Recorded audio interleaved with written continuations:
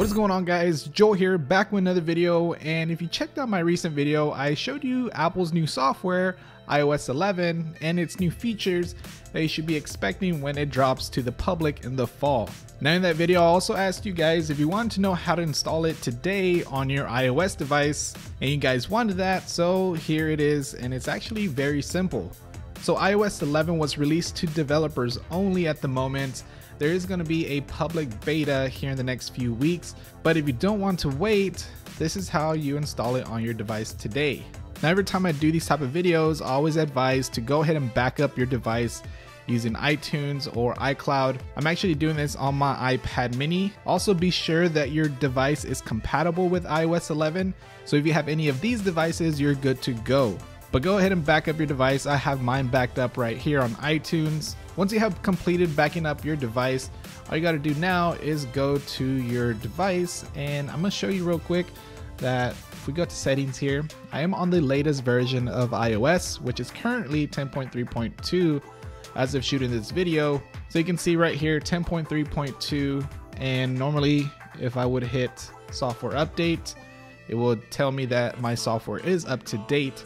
But we're going to change that because we're going to install iOS 11 real quick.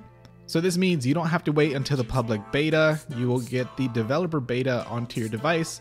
I would advise not to install this on your main device because there is some bugs here and there. You might get some freezes or crashes, everything like that. So just be aware of that. So all you got to do is go to the link that I'm going to provide in the description below. I have it right here in my notes. Go ahead and click on that, open it up, and be sure to open it up in Safari. And all you got to do now is hit slow download. We can do no thanks, this is fine. And then you'll get the install profile. This is going to be the iOS beta software profile, and we will need to install it onto our device so that way we can get those new updates once they are released for iOS 11 beta. So simply hit the install button right up here on the top right. Enter your code. Once you enter your code, all you got to do is hit install on the top right again, install profile right here, and then we'll hit restart device right there. And now you just wait until the device is restarted.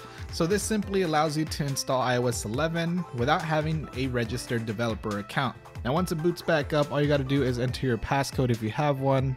Now going into your settings, go over to general and then go to software updates. If everything went smoothly, you will now get prompted to install iOS 11 developer beta as you see here. So then it's going to request the update. Be advised, this may take a few minutes, so just be patient. But once it is complete, you can go ahead and install and you're pretty much good to go. It's pretty much a waiting game right now. All right, once it downloads, all you got to do now is hit install, and it'll verify the update, and that is pretty much it.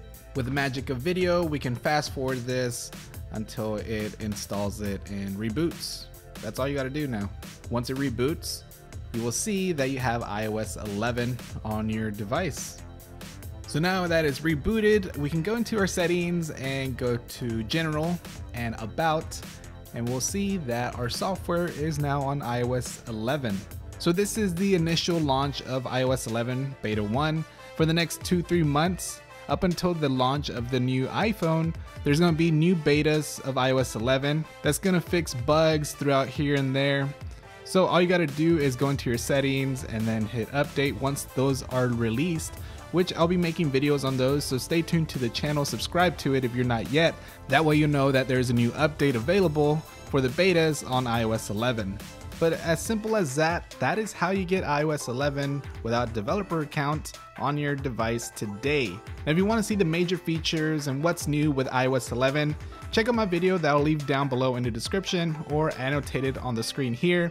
That'll give you a walkthrough and overview of the new features with iOS 11. But anyways, that's gonna wrap it up for this video. As always, if you did enjoy it, let me know by hitting that like button down below. Also leave a comment if you did install iOS 11 on your device, and tell me what's your favorite feature so far.